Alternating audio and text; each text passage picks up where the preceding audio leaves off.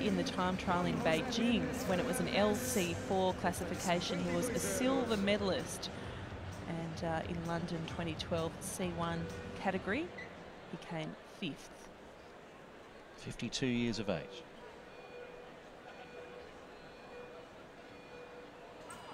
So he's been time trialing for a long time. Really, his pet events on the track is the individual pursuit, being the world champion back in 2011 and also a silver medalist in Athens and a bronze medalist in Beijing, as you mentioned. But he's going to give all he's got here. Time to beat after 125 is 3.38. But as we've seen already at the Rio 2016 Paralympic Games, Juan Jose really starts to ramp it up.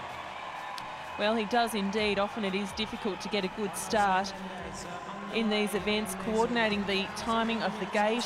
And look at him crank it now. MENDEZ Fernandez trying to gain speed. He is a little off the pace, but don't forget he will have a factored time as he is a C1 rider. Yes, indeed. There will be quite a chunk taken off his time as a result in that factored time. So it's not as wide a margin as you would think, although it is starting to blow out here at 8.1 seconds off the time to beat, which is 59.084. So let's see, it does look as though MENDEZ Fernandez is a little fatigued. It is a very busy schedule here at the Rio Games, and he's grimacing there.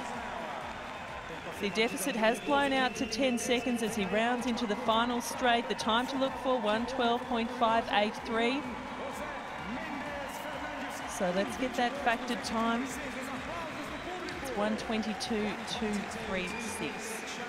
So that puts Juan Jose MENDEZ Fernandez in 4th position at this stage. The current leader, Kris of Belgium, a factored time